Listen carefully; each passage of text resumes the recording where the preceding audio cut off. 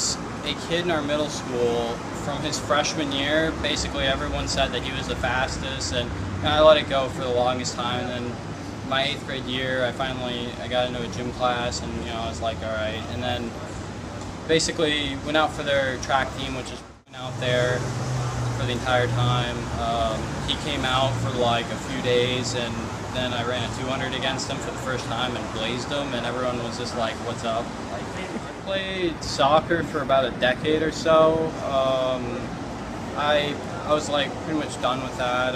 I really liked track. Track interested me. My sister ran track like 2 years before I got into high school, and I was like, I'm gonna try it at least.